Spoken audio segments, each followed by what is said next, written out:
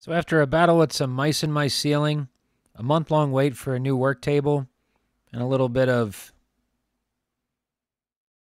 reorganizing, I'm finally able to start working on the Anycubic Chiron. So to get started on this build, I have to begin by taking it apart. I'm going to start by removing the original tool head, the extruder motor and associated wiring, and then flip the machine on its side so I can access the main board and whatever else is lurking underneath. I've not done anything with this machine yet, so I'm not even sure what to expect when I get it open. The machine originally comes with a true dual Z-axis setup that has optical sensors on either side for gantry squaring. Being that I'll be using a BL Touch, I can eliminate those in favor of the Z-tilt routine built into Clipper. The Manta board will be using EZ2209 drivers, which can utilize sensorless homing, so I'm not sure if I'll be retaining the X and Y switches or trying that just yet, but it'll be interesting to see it actually work if I do. I don't like the way the X-axis is set up and how the home switch on this machine is on a floating belt tensioner. I may redesign the X-axis carriers to be more like a Neptune or Ender, or go totally apeshit and switch wire this thing. Compared to the Anycubic Cobra Max, this machine only has a single Y-axis drive motor, as opposed to the two running parallel on the Cobra. The Manta offers a dual output for a parallel-driven axis, so that might be something I'll look into in the future. The original Y-axis motor was busted, so I'll be attempting to run the Y-axis off of the original extruder motor from my Elegoo Neptune 3, which should provide adequate torque. It actually connected to the original board without any wiring snafus, and the machine works as it sits, but that's no fun for content creation. Speaking of, if you haven't already, please subscribe to the channel and like the video to pump the algorithm a little. It really helps with my future plans and endeavors for the channel. Also, if you haven't heard, I have a website which is jam-packed with, well, more of the same stuff. It's basically a landing page for my YouTube playlists and social channels, such as my GitHub page and other resources to help you along. Check it out at www.theferalengineer.com. So enough jibber jabber, let's get down to business.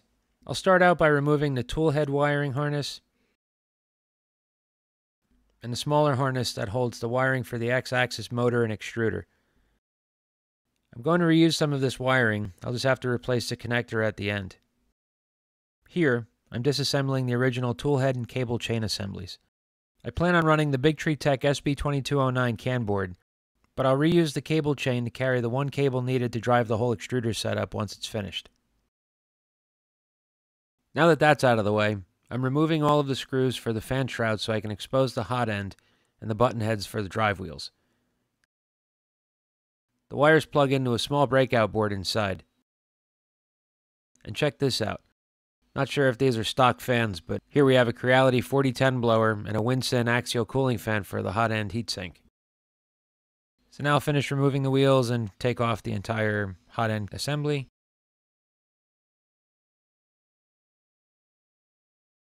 And the last thing to do before I roll it over is to remove the original touchscreen.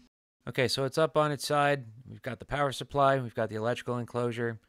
The power supply is actually screwed directly to the enclosure, and on the inside there looks like there's a lot of stuff going on. I haven't gotten into this yet, but I'm going to crack this open and see what's what.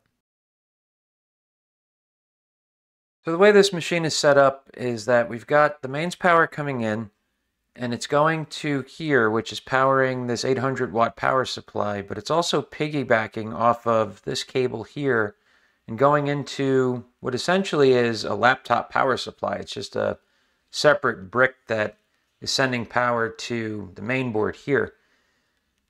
The controller in the middle, this board in the middle here, is actually the bed controller, and this is being sent a signal from the main board into this controller, which is acting like a bridge to provide higher power to the heater than the MCU will actually withstand.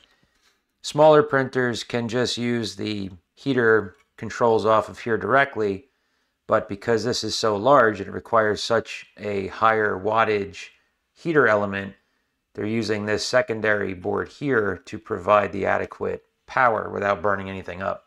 So at this point, I'm just going to continue forward. I'm going to take this all out, leave this in place, leave the power supply in place, and everything else is just going to come out. The one thing that I have noticed with Anycubic is that they are very overzealous with their adhesives.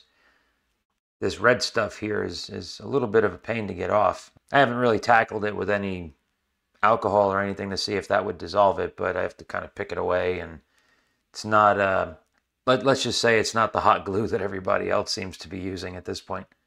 So I got to flip the enclosure over or find a way to get underneath the enclosure here to get this fan off, because the shroud is in the way of pulling off this daughter board that's mounted to the top of this MCU. If I take this off, I have access to the last screw.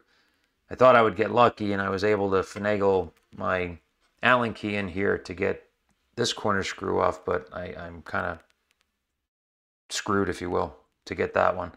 So I'm just going to pull this fan out, get this card out, get the rest of this wiring out, and then I should have a better idea of what's going on here.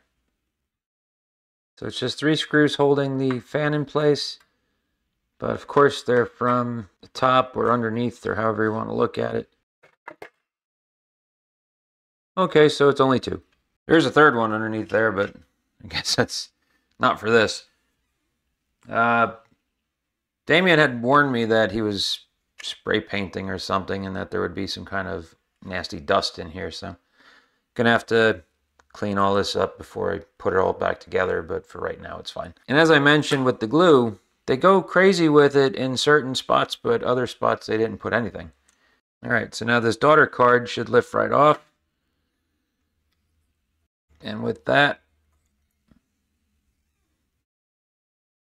our MCU is almost ready to come out.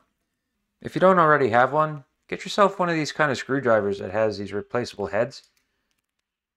All the ones that I have are stored underneath here, where you can get these fancy schmancy kits like this, and they're only a couple of bucks on Amazon. They're very helpful for these little electronics projects. No pun intended, but shockingly, these screws were a little looser than I would have liked to have seen. And there we go. It's funny to me to think that most of these boards, if you look right there, in that Mega 2560, these are just basically glorified Arduinos. There's nothing really special to these except for the integrated stepper drivers and I/O stuff. But essentially, if you have the knowledge to do so, you could pretty much do anything with these boards. Now, I'm not going to condone using Fusion 360 because I think Autodesk is Satan themselves, but I needed to design an adapter plate for the Manta to sit inside of the Chiron's enclosure, and I wanted to do one of those fancy schmancy high-speed design videos that people seem to get a kick out of. So here we go, me fuddling around to Fusion 360 for a little while. I'm more of a SolidWorks guy. So here's my final design.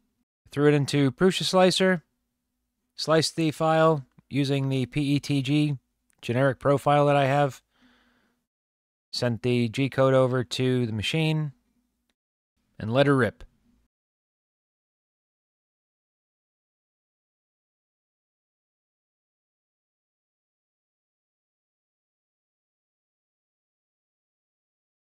And now that that's out of the way, let's set up the Manta board to get that ready for bench testing.